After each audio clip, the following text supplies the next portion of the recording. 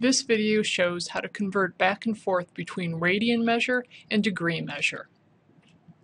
To do the conversion, we're going to use our conversion factor. We're going to remember that we have a relationship between the number of radians in a complete rotation and the number of degrees in a complete rotation. That was equal to 2 pi for radians, or 360 degrees for degrees. So 2 pi equals 360 degrees. We can also simplify this down to just pi equaling 180 degrees. And we're going to use that conversion factor to convert from radians to degrees and degrees into radians. For example, if my question asks to convert 72 degrees to radians exactly, well, first of all, the word exactly lets you know that you're not going to be reaching for your calculator. What I'll do is I'll multiply that 72 degrees by pi divided by 180 degrees. I know it's pi over 180. Well, it's a little clearer if I turn everything into a fraction. I like doing that, dealing with fractions.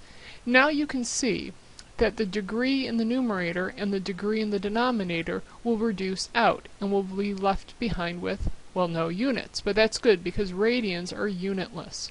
So if I take this fraction, do my multiplication, I believe I can pull out a factor of 9 from the numerator and the denominator, and that would leave me with 8 pi divided by 20, and then I see another factor of 4 I can divide out, and that leaves me with an answer of 2 pi divided by 5. And that is my exact answer. I'm not going to approximate what pi is equal. I'm going to leave pi in there. Remember, pi is an irrational number, and any time I use 3.14, I'm making an approximation, and you'll get the answer wrong if it asks for the exact answer. You could, however, be asked to convert 72 degrees into radians, but with rounding, and in this case they're asking us round to the nearest hundredths of a radian. You would still use the same unit fraction. Again, we want our degrees to reduce out of the numerator and the denominator, leaving behind radians. But what we'll do this time is use our calculator. To use our calculator, we'll go ahead and type in 72 times, and we're going to use the second button, and then over the caret, there's the pi symbol, and that will be the approximation for pi. And then we'll divide that by 180 degrees. And we end up with 1.256637061. Well, the problem asked for this rounded to the nearest hundredths, and so our answer would be 1.26. Does this make sense? I always like to check to make sure my answer makes sense before going on. If I remember, pi is equal to 3.14. And if I remember, pi divided by 2, or what we also can call 90 degrees, was equal to 1.57 radians. 2 pi over 5 is smaller than pi over 2, so this is good. 1.26 is a little bit smaller than 1.57, so I think this is a reasonable answer. I want to again emphasize, when the problem says exact, that means you can't use your calculator. You need to do these things by hand. You need to leave pi in there. Or in the case of the trig functions, it'll be one of our special angles, 30 degrees, 45 degrees, or 60 degrees. Round means you can use your calculator. Approximate pi using your calculator, or go ahead and use your sine, cosine, and tangent buttons. I can also convert from radians into degrees. For example, if I'm asked to convert 2 pi divided by 5 to degrees exactly, again, exactly means don't reach for that calculator, I'm still going to multiply it by that same fraction, except this time, instead of pi divided by 180 degrees, we have 180 degrees divided by pi.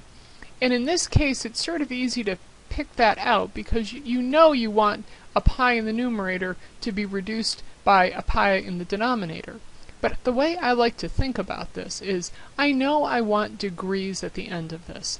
I know I want my answer to be equal to something degrees. So that degrees, that 180 degrees, has to be in the numerator. Well, I can reduce a factor of pi from the numerator and the denominator, and then I can also divide out a factor of 5, and I'm left behind with 72 degrees, which is good because that's where we started. This is the same problem we did at the beginning of the class, but now we're doing it the other direction. You can, however, be asked a question like this. convert 1.26 to degrees, rounding to the nearest degree. And your first look might think, well, I already have degrees because look, there's no pi there. Again, there doesn't have to be a pi when you're talking radians. If there's no degree symbol, that means we're talking about radians. So I'll take my 1.26 and I'll multiply it by that same fraction. And this is why I said, rather than trying to reduce pi's out, look for where you want your degrees to be. In this case, I want my degrees to be in my numerator because I want my final answer to be in terms of degrees. So I know I'll take my 1.26, I'll multiply it by 180 degrees divided by pi. And this, because we've said to round, I'll use my calculator. So I'll take 1.26 and I'll multiply that by 180 and then divide that by pi, again, second, and then the caret. And I get something that's approximately equal to 72 degrees, which is again the same answer that we had before. And there we have how to convert between radian and degree measure.